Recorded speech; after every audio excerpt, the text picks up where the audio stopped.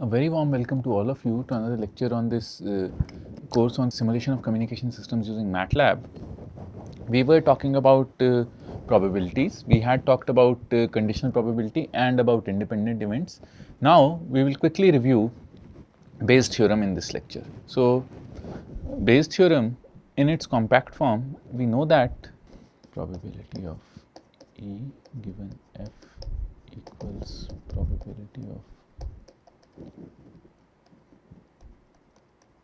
divided by probability of E, so probability of F, but we can equivalently say that probability of E intersection F equals probability of F given E times probability of E, and hence probability of F equals probability of F given E, probability of E of F. But as we had seen in the case of total probability, we can write the probability of F as probability of F given E times probability of E divided by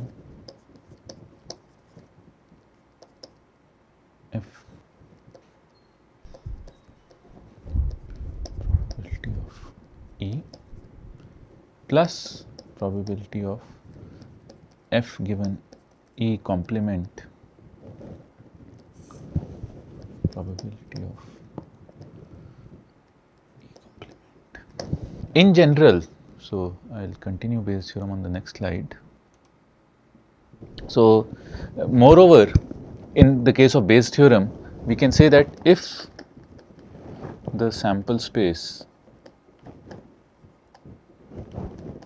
can be partitioned into events E1 to En such that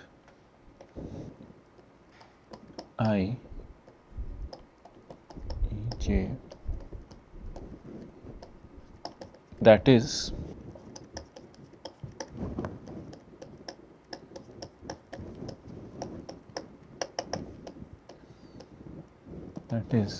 Ei and Ej are mutually exclusive for equal to J and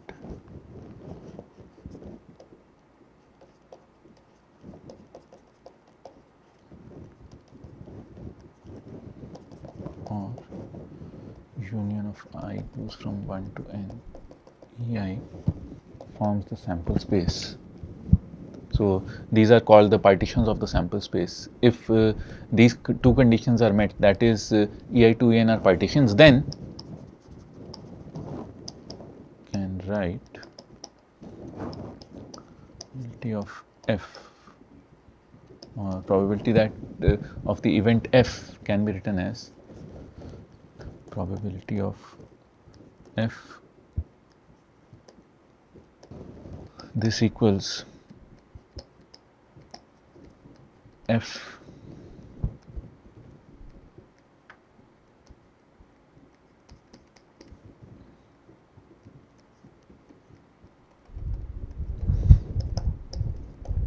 of union of I goes from 1 to N Ei, basic laws of set theory. This gives us, since Ei are mutually exclusive, Ei intersection F will also be mutually exclusive. I goes from 1 to N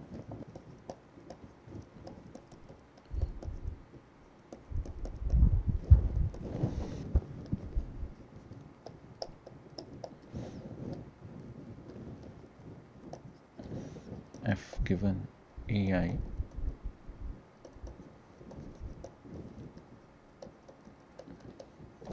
this. So, with this we can write Bayes theorem as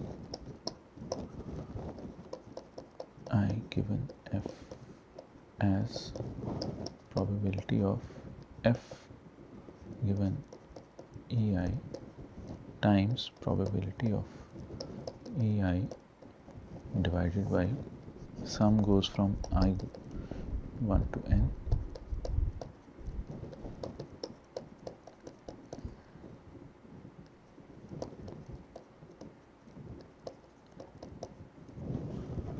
fine. So, this is the general form of the Bayes theorem that we will use, and before we continue on to the next lecture, it is good to have a quick description of the Bayes theorem or quick application of the Bayes theorem. So, for example,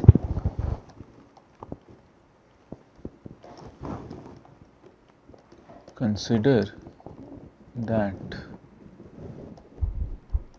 disease is present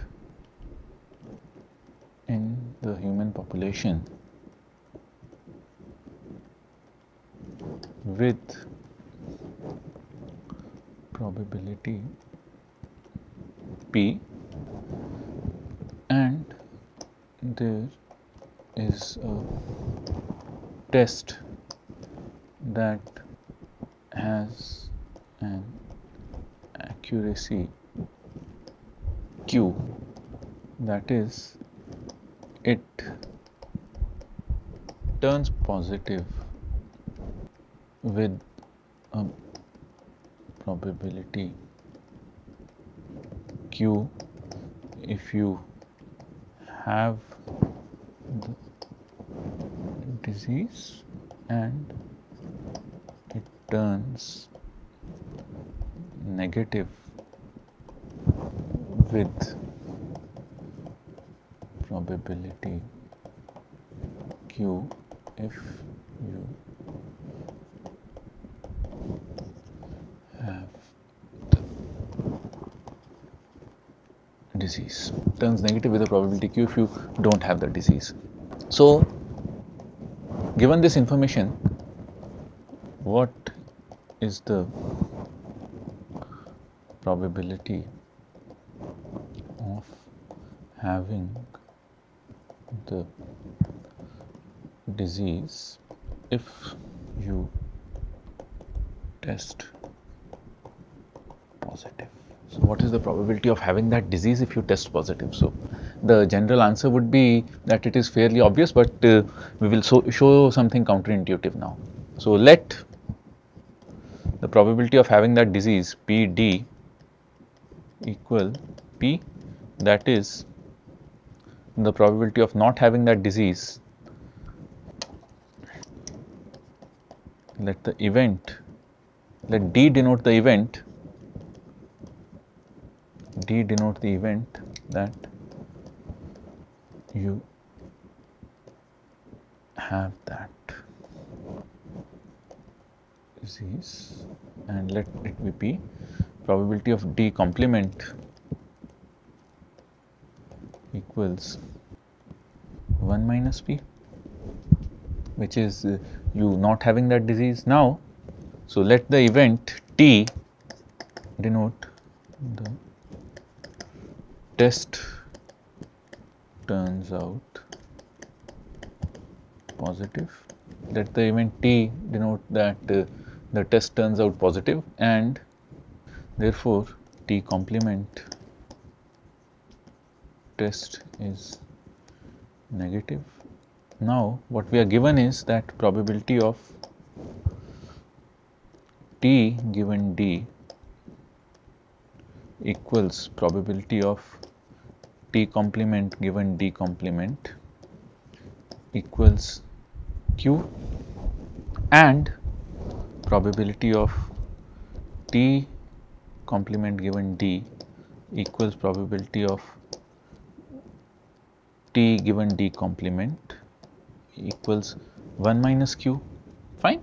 So, and what we want is probability of D given T, that is the probability of you having the disease when the test turns out positive. This is what we want. So using Bayes' theorem, we can write probability of T given D times probability of D divided by probability of T given D, probability of D plus probability of T given D complement, probability of D complement.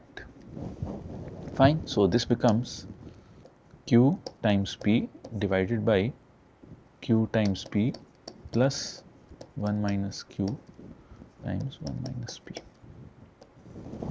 Fine, straightforward. Now, to add perspective, let's put in some numerical values. Let P, or to add this perspective, let's put in some numerical values, and let us say that P equals, say, 10 to minus 5. So every 100,000 or every 1 lakh people, this is prevalent in just one person. So if you are unfortunate enough, you are actually lakhon mein ek. And Q, say this is 99% accurate. So a 99% accurate test is very good. Say, let's say that the test is 99.9% accurate. So Q equals 0.999, or 1 minus Q is 10 to the power minus 3. So that said, let us say probability of D given T equals PQ divided by PQ plus 1 minus Q equals 0.999 into 10 to the power minus 5 divided by 0.999 into 10 to the power minus 5 plus 1 minus 10 to the minus 5 into 001, which equals approximately 10 to the power minus 3 into 10 to the power minus 5 divided by 10 to the power, this approximately equals 10 to the power minus 5 divided by 10 to the power minus 5 plus minus 3 approximately equals 10 to the power minus 5 divided by 101 into 10 to the power minus 3 approximately equals 0. So 1%. So in such a case, the probability of you actually having that disease is just 1%. So you say that this conditioning or this Bayes theorem still increases the probability of you having that is by 3 orders of magnitude, but still this is it increases from 10 to the power minus 5 to 10 to the power minus 2, or 1 in 10 a lakh to 1 in 100, but still even if the test turns out positive, you just have a 1% probability of having that ailment. So actually you can show that anything, an accuracy that is greater than, only accuracies that are greater than 1 minus 10 to the minus 5 will tell you something significant, or only tests that have an accuracy greater than 1 minus p will tell you something significant about your ailment. So that said, we stop our discussion on Bayes' theorem. In the next lecture, we will cover the idea of random variables. Thank you.